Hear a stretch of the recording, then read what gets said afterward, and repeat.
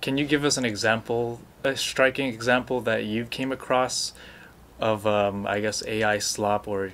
Oh, I'll give you a perfect example. If you look at Sora 2 and the Sora app, you know, I'm a huge Star Trek fan.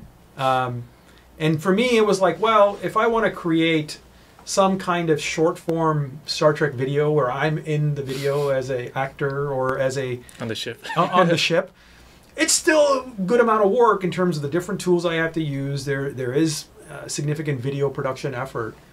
But I was blown away that in Sora 2, with a simple prompt, I could literally create a short form video where you would have thought I was on the set of Star Trek as one of the actors in the uniform on the ship.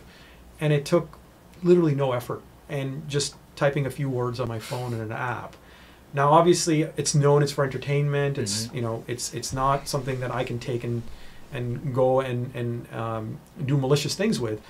But the thing that is really shocking and concerning is the effort required to create very realistic things is getting completely democratized, and the bar for the barrier to entry has come way, way down.